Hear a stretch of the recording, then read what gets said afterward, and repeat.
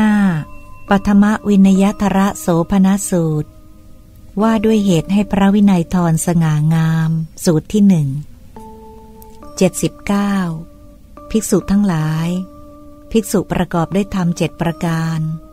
เป็นพระวินัยทรย่อมสง่างาม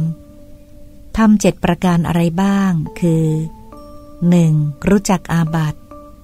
2. รู้จักอนาบัติ 3. รู้จักละหุกาบัติ 4. รู้จักครุกาบัติ 5. มีศีล